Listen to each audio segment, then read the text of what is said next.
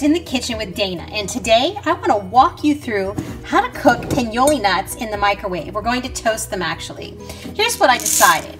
I cook popcorn inside of a brown bag. So, looking at popcorn as a kernel, and while this may not be a kernel, it certainly does look like familiar territory, I decided that I was going to try to use the same premises of cooking, that I cook popcorn in a brown bag and it pops really nice. So we're going to go ahead and try with pinoli nuts.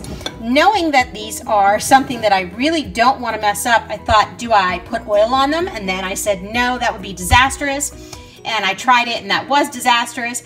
But I did find that a little bit of water with rinsing and then draining and adding salt and plumping it in the bag and then throwing about a half cup to 3/4 of a cup into the microwave, you will actually get toasted pinoli nuts, and I will show you how it's done. So I've gone ahead and put the half cup to 3/4 cup of pinoli nut in this sieve, and I'm going to go ahead and just quickly rinse them, just like so. Now I know they have a little bit of a moisture content to them, which should help me with the non-burning factor while it's in the microwave, which was what I was a little bit spazzy about.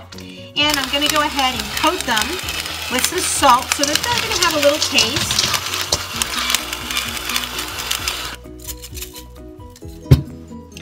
And now simply I'm going to add them into my brown bag.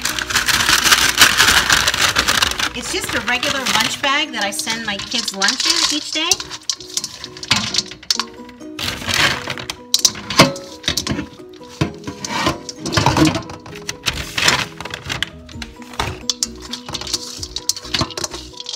You can see I'm leaving all the water behind.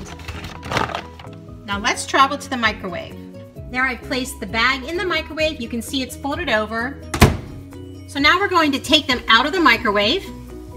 And just so you can see that I'm not going to do any editing, they are nice and dry and they are toasted. I can smell them from here and they're sizzling. So yes, indeed, these are toasted. You can see there is no moisture on them, and you can tell that they were toasted because some of these are actually a darker color. So I ended up with giving them 1 minute and 15 seconds. Sometimes it is only about a minute, sometimes it's 45 seconds. It really depends on your microwave. So you can cook pinoli nuts, toast them actually in your microwave. It's simple. It is a water soak real quick, lightly salting, draining, straining, putting in a paper bag, and going to the microwave. And with up to about 1.5 minutes, you will have your toasted pine nuts depending on your microwave. This is In the Kitchen with Dana, toasting pinoli nuts. This is a great shortcut. Join me for other recipes at danavento.com.